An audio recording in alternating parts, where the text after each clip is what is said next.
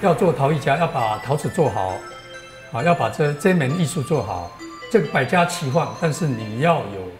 自己在地的特色。邱建清老师自小在宜兰海边长大，对大海与岩石有着浓烈的情感，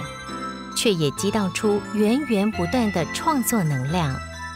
特别以柴烧烧制，让作品呈现自然的概念。那是不是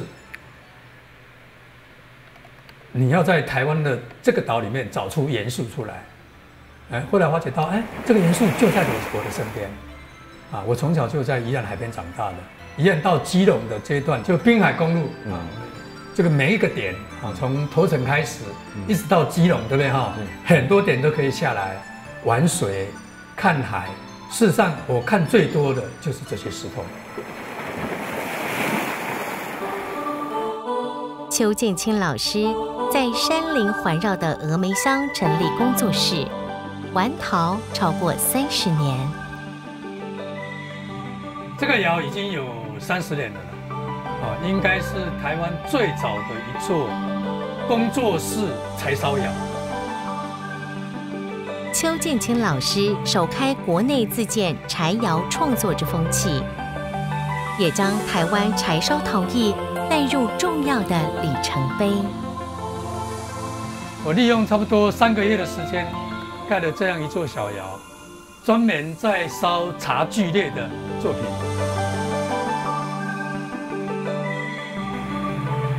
邱建清老师这一次展出加落水系列4件作品，从时间的节奏中，柴烧灰釉巧妙诉说岁月的流动，创作能量如火炙，像巨浪般的浓烈。这个加热水系列作品啊，是我今年最新的作品。那么这个作品啊，我有一个构图，就是用最简单的4方形的线条来呈现。那这个作品，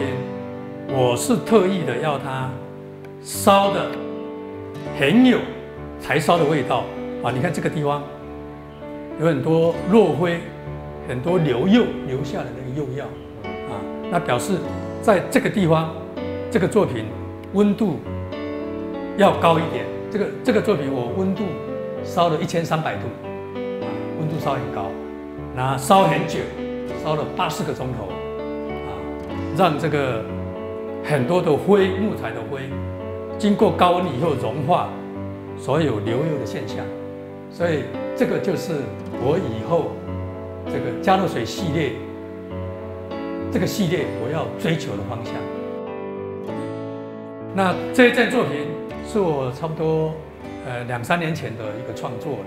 那这个作品我主要以颜色来讲啊，为了要跟其他的作品有不同的颜色，因为柴烧有时候一窑烧下来颜色都大同小异，差不多一样。那因为我不能够每一个作品颜色都大同小异嘛，总不可以这个样子，所以我这个作品我有用化妆图啊，那这个就是我拿手的好戏了啊，因为我已经在柴烧的作品这个上化妆图已经上了30年了啊，所以我的每一个柴烧作品